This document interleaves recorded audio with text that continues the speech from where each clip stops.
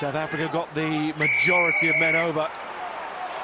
The first men to arrive, but the referee doesn't like hands in the ruck, so it's another penalty to the Barbarians. He's had a couple of tough calls. You know, Barbarians are isolated, got a great chance to counter up. They'll be disappointed because Barbarians take it fast. They just keep the ball, keep it away from them. Gitto.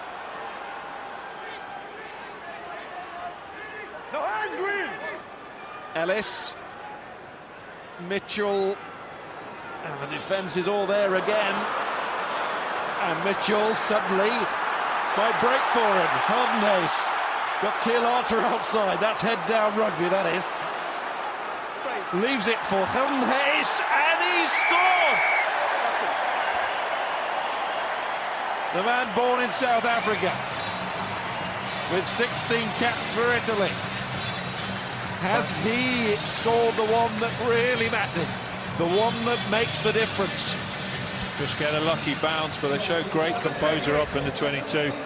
As Mitchell just misses the ball there, but just regains possession. They get the numbers as South Africa come out. And this is not what Yankees wants to see, is Teilhard hanging out on the wing. That just gets him the front foot straight over the top. What a 5 minutes he's had.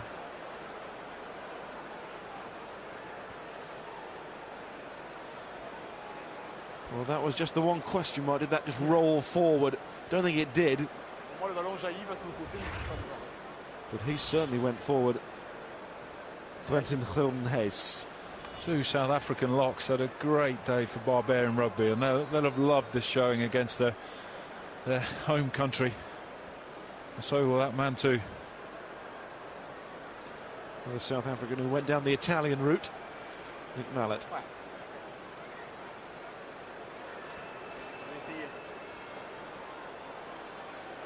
So just doing the arithmetic quickly.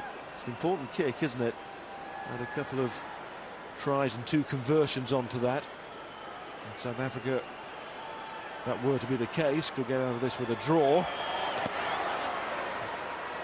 But they'll need to do more than that now, as O'Connor gets that vital conversion.